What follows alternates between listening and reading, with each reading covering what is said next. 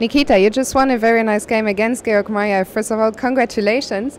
You opened the game with 1e4 and he played your pet, one of your pet lines, the French defense. So how did the game go? Thank you. I don't think French is my pet line. Yeah, it's just an opening I played some years ago, and just I wrote a book and everybody mentioned it. I don't know why. So it was just a book. I don't pretend it's a good one. I mean, it's up to readers.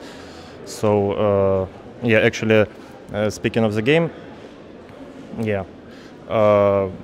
It was more or less balanced, but then he played knight c4 check, yeah, which I actually blundered, but it was a lucky blunder, yeah. And after that, I got initiative, yeah, and won. So you think that was the turning point after knight c4? At which moment did you feel you were winning this game? Actually, when my knight came to d6, yeah. After that, I think it's winning for white.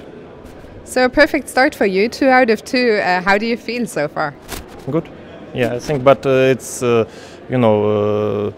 it's 7 rounds further, so I'm just trying to play from game to game, and okay, nothing special. During the commentary, Peter Leko said that you excel at beating players around this rating 2650, which is why you also have such a good record in open tournaments. And how far do you agree with Peter? I'm not sure. Do you feel you have a very good score against? Do you have good results against players around that rate? I never thought about it. Maybe, but I don't know actually what to say. If Peter said it, maybe it's true. Yeah. Okay, and to conclude this interview, a few random questions. First of all, tell us, when did you decide to become a professional chess player and why? Yeah, because it's the only thing I can do. So I don't know why. There wasn't a particular moment. So I was playing from tournament to tournament, and finally it brought me here. So I don't know.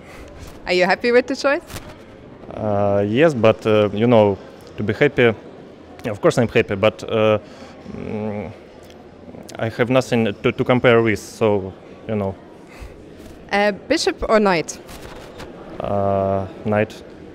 And finally, have you ever played the King's Gambit as a surprise weapon with the white pieces? Never.